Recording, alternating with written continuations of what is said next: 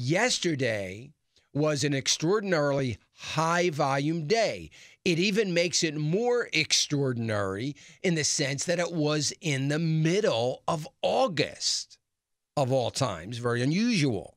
So one has to take away yesterday, regardless of what happens today, one has to take away from yesterday is that there is a great deal of global conviction that something is wrong in the markets.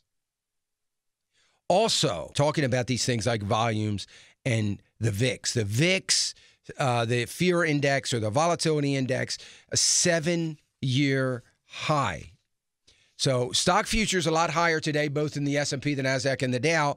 So they're all in the correction territory. Correction territory is 10% below the high, the last high. And that's where we are right now. We are in correction territory on all three indexes now.